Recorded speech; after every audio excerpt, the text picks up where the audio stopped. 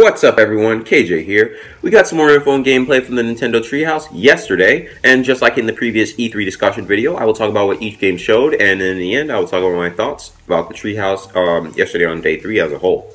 So let's get right into the discussion of what Nintendo showed on E3 day 3. Almost put a 2 there. Sorry I didn't upload this yesterday. I had a freaking test that I had to do, and by the time I got home it was like 4 or 5 o'clock. The stream was already getting close to ending, and I had to kind of go back through a 5-hour stream and sift through and get everything I needed, because I actually did reveal some interesting stuff today. Alright, first up is Splatoon 2. So, the single-player campaign, aka the story mode, was shown, and Marie is the new guide for the campaign, as we saw in the Splatoon 2 trailer. In the story mode, if you take damage, you don't die at first because you have special armor, but it can regenerate as well. If you hear noise in the background, my mom is on the phone with someone, and she's yelling, pretty much, but sorry about that. Different weapons are also available for use in different levels. You know, after completing the stage for the first time with the weapon given to you, you can also complete the same stage with other weapons after that, too. In certain levels, there are like rollers they look like foam rollers, right?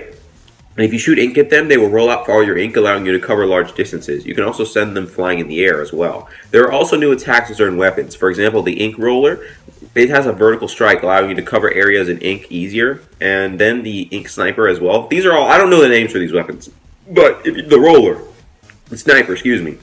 And then in the sniper, when it's fully charged, its shots can pass through enemies and damage other things as well. Your weapons can also be upgraded by collecting power eggs, I think just like in the last game too. I'm not entirely sure because I never really played Splatoon, the first one. There are now rails you can grind in Splatoon 2. I don't know if that happens in Splatoon, but that's what I saw. You can also jump from one rail to another. You can ride the rails as a squid, and you can shoot from the rails as well. After completing 5 stages on each area, the boss fight is also available, and the boss we were shown was the Octo Samurai, who has an ink roller of his own. The Octo Samurai also uses a bike and spin attacks to cover the hit on the surrounding area in ink. The Treehouse also showed some Turf War gameplay, and you can also spectate matches in Splatoon 2. Another mode the Treehouse showed was Rainmaker. You pretty much capture the flag, or the Rainmaker, which is a weapon, and bring it to the other team's base.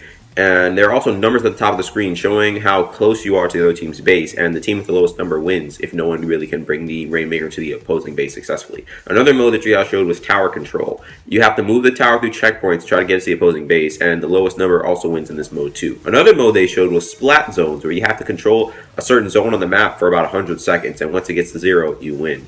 The next up is Ever Oasis for the 3DS. Now, I actually got the demo for this game. It's really fun. It's very short though, but it's very fun. The player character can have a room, and their gender can be chosen by you. Other characters can be controlled in the game as well. Each character has a different ability. Clothing is available in the game, but it doesn't affect the stats. It's purely cosmetic. The weapons and accessories do affect the stats though. Because there are various tribes in the game, certain characters and weapons are strong and weak to certain monsters. The Oasis can have shops that you are in charge of, and you and other Oasis residents can buy things there. Oasis residents can also give you side quests. You can organize your Oasis and also do certain tasks like sending residents out on expeditions to get resources for you, as well as level them up. The Oasis can be leveled by getting more residents. Labyrinths are also available in Ever Oasis, and their difficulties can be changed. So if you want an easy or a medium or hard, you use slabs and you can change the difficulty. Items, rooms, colors, etc. are randomized in these labyrinths, so no labyrinth is the same. Exit spots in the labyrinth allow you to leave and keep new items, but if you retire, you lose those new items.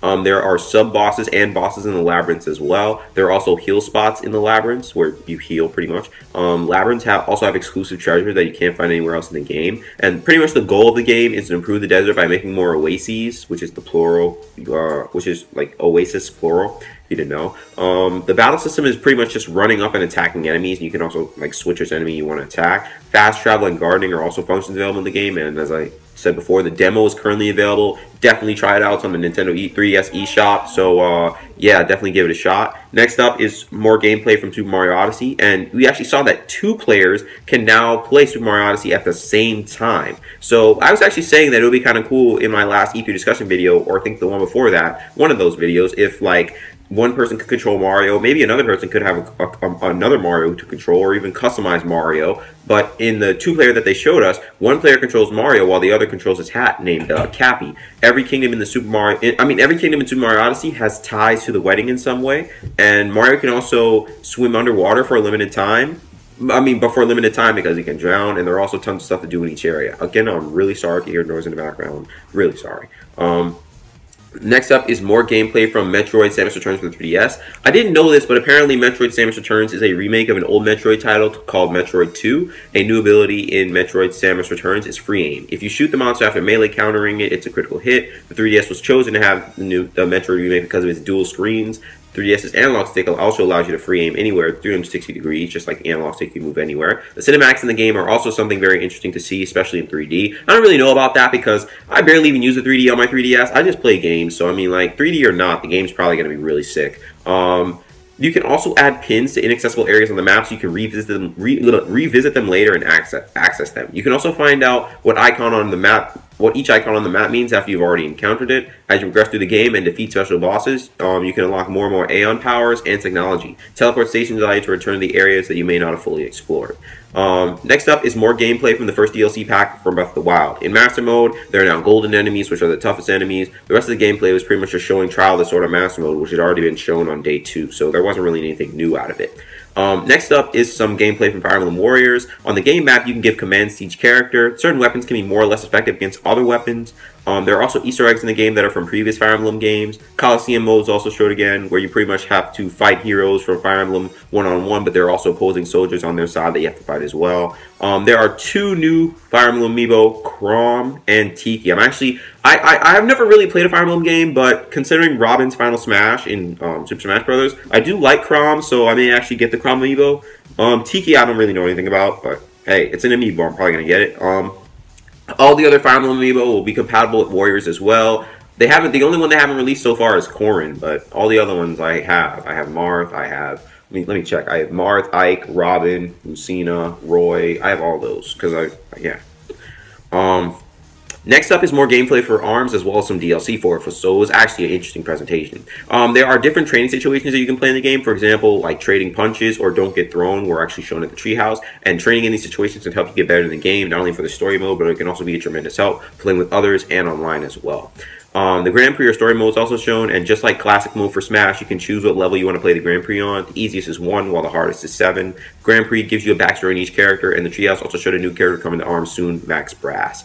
Headlock, a very challenging robot from the ARMS Test Punch, if you ever fought against it, it's really annoying, was revealed to have been created in the ARMS labs, and when Headlock takes over the body of an ARMS fighter, it can create duplicates of their arms and use those duplicate arms as well. So, in addition to showing up sometimes online, Headlock can also sometimes be found while playing the Grand Prix, so, I may be getting ARMS today, but I'm really not looking forward to fighting him. Please, no. Because he was a nuisance. Like, he literally had like 3 people go up against him, and all of us got bodied. He was like level 6, and we were trying to hit him from all angles, and it was just so crazy.